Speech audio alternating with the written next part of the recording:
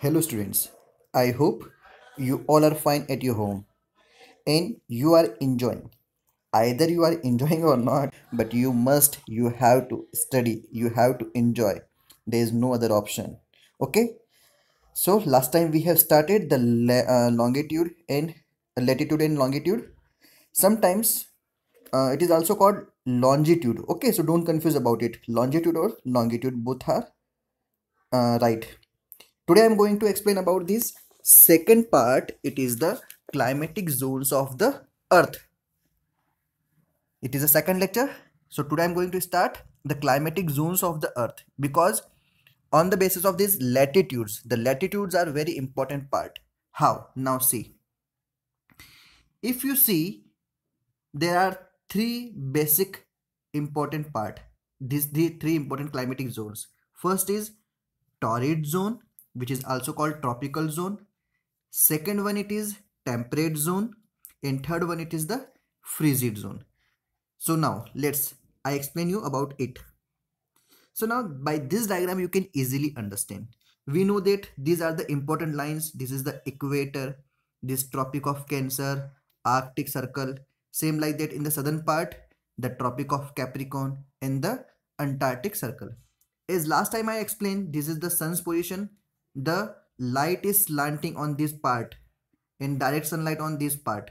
So the direct sunlight on this part, because of that it is a completely a very hot region. That's why it is called torrid zone or the tropic zone. If light is slanting on this part till here and that here also, one time is here, one time, because the earth is completely rotating always, but you just consider the slanting of sunlight. So in this portion the sunlight is slanting, it means not direct sunlight. So that's why the temperature is not too much hot, not too much cold. It is a moderate type of climate. That's why it is called temperate zone. Here also in between the Tropic of Cancer and Arctic Circle, and here it is a Tropic of Capricorn and the Antarctic Circle. So these two parts are the temperate zone. In the last one, where the sunlight is very often only 3 months or only 2 months, 9 month it is completely cold season. So these from Arctic Circle to the South Pole and Antarctic Circle to the North Pole. So this area it is called the frigid zone. Here it is also the frigid zone. Okay, this is also the frigid zone. So I hope it is clear. Just let me again explain you. This center part gets direct sunlight. Okay, so that's why it is called the torrid zone. Or why? Because it is all getting directly sunlight and very hot. Second one, it is the temperate zone in between the Tropic of Cancer and Arctic Circle and Tropic of Capricorn and Antarctic Circle. This is called the temperate zone. And the last one in between the Arctic Circle and South Pole, it is frigid zone, and Arctic Circle and North Pole, it is the frigid zone. So you also remember these 23.5 degree, 66.5 degree, 90 degree, 0 degree. So these are the important. So now I think it is clear why these important lines, why this Tropic of Cancer, Tropic of Cancer, Tropic of Capricorn, Arctic Circle, Antarctic Circle, North Pole, South Pole. So by these heat zones, I think it is clear what is the importance of these important latitudes. Because after this, the sunlight is changing. The sunlight is changing. After this, the sunlight is changing. The sunlight is changing. That's why these lines are the boundary lines. We can say that these lines are the boundary lines. After that, the intensity of heat is changes, and on the basis of it these three zones are formed. So if you remember or if you understand this diagram, it is very easy to understand the language. Now see, first is the torrid zone. It is a very hot climate, as I told. Why? Because direct sunlight is getting. The weight is, what is the range? It is 23.5 degree north to the 23.5 degree south with equator. Now see, this is the 23.5 degree. It is also called Tropic of Cancer, and 23.5 degree north. Okay, from 23.5 degree south to the 23.5 degree north. or we can also say that Tropic of Cancer to the Tropic of Capricorn, including equator also. So this complete area, it is called the torrid zone. So there is no need to learn the language, okay, because if you understand the diagram, it is very easy to remember these data. Second one, it is the doldrum. What is doldrum? Just remember, in the center there is the equator. There is a very particular, very near part of it where the intensity of heat is very high. So what happens? The range is from 5 degree north to 5 degree south. Okay, 5 degree north to 5 degree south, because 0 degrees in center. So this area, it is called the doldrum or equatorial zone. Why? Because of the high temperature, the pressure is very low, and that's why there is no airflow.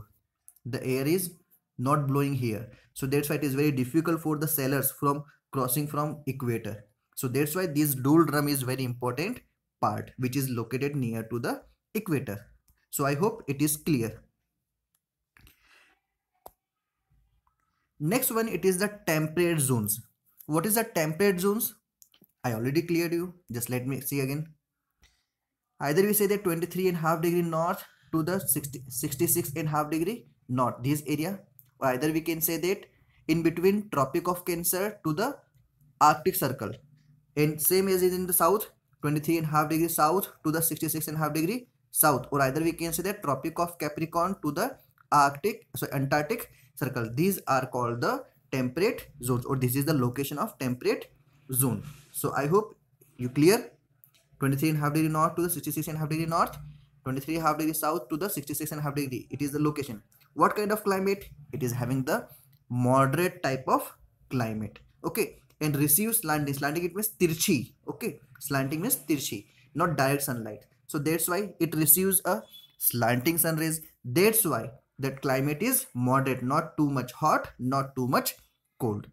Last one, it is the frigid zone. By the name we can understand frigid, it means it is completely frozen, or we can say that it is completely very cold, extremely cold. Now see, it is in between 66.5 degree south to the south pole, or we can say that Arctic Circle to the south pole. Here it is 66.5 degree north to the north pole, or either we can say that Arctic Circle to the north pole. So this area is called the frigid zone. Same it's here, 66.5 degree north to the north pole, 66.5 degree south to the south pole. It is extremely cold, as I already told, because very few time, only we can say that 3 months or 2 months, it gets a sunlight. So that's why 9 months it's completely winter.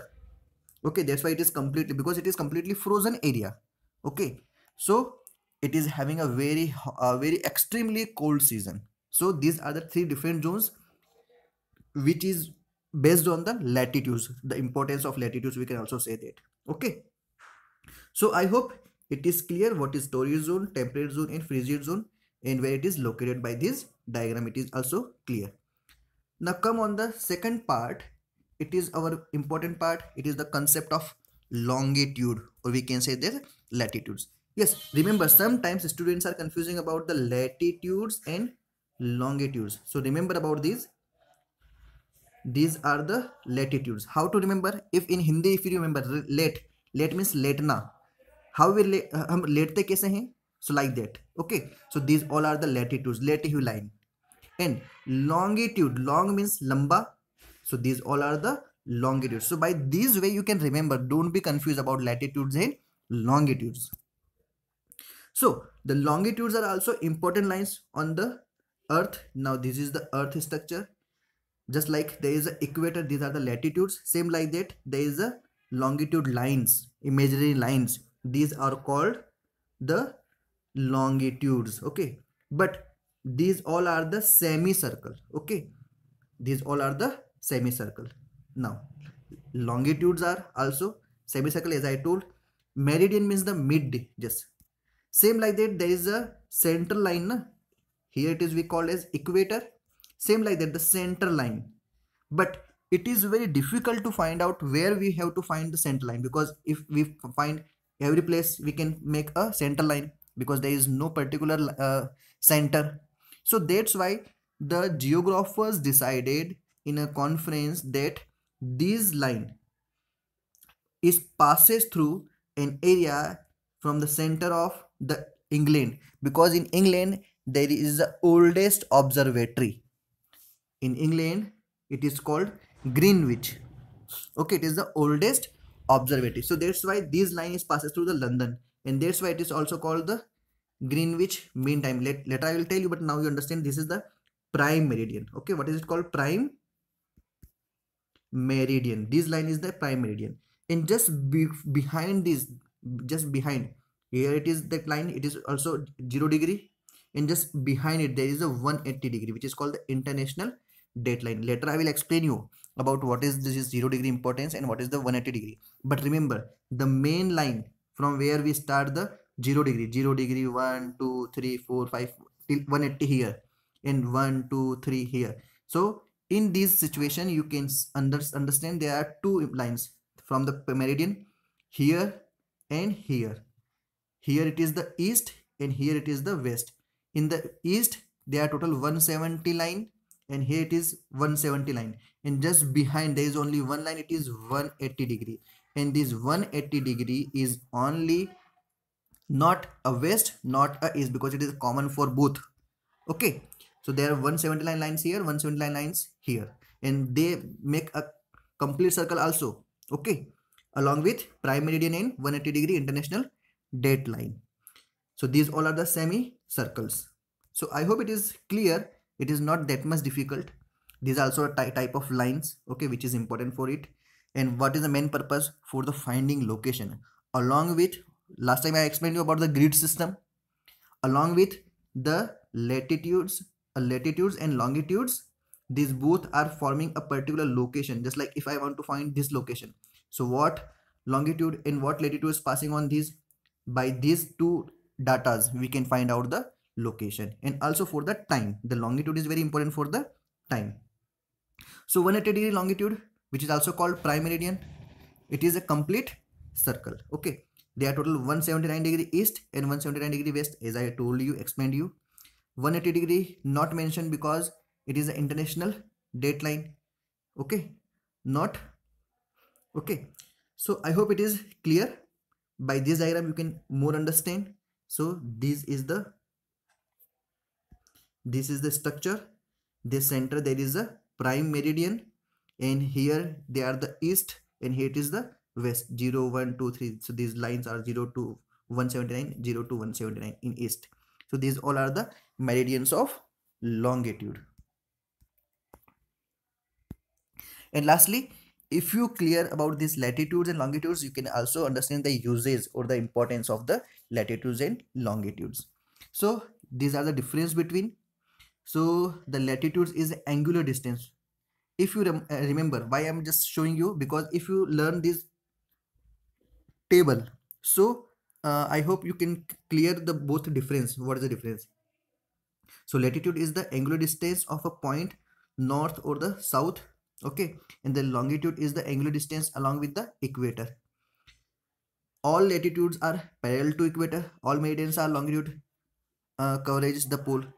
Here it is distance is 1 kilometer. Here also the distance is 1 kilometer, and the 0 degree latitude is reference to as the equator, 0 degree, 90 degree, 90 degree. Here it is total 360, because 180 and 180 it is 360. And the latitudes from the equator poles are used to determine the temperate zones. It is very important for the temperate zone. It is for the time, which is called Greenwich Mean Time, I told you. So if you learn this, if you understand this, it is very easy to understand the or learn the concept of latitudes and longitude. In the second table, which is also very important, extend from where it is there are torrid zones. Okay, so this is the data, and from in which center, which I already told you. If you learn the diagram, so it is very easy to understand that torrid zone, temperate zone and frigid zone. Sun rays, it is direct sunlight, as I told in the torrid zone. Temperate zone, slanting sunlight, and extremely slanting. For this it is the extremely slanting. And for the climate, it is very hot, neither too hot nor too cold, and very cold. So this is also two tables by which you can learn the both concepts very easily or very shortly. So I hope you clear this both the parts. If you still are having any problem, any doubt, dikkat, pareshani, duvidha, shankar, trouble, whatever you are, you can write your comments. I will try to answer it. Thank you so much. Enjoy your study.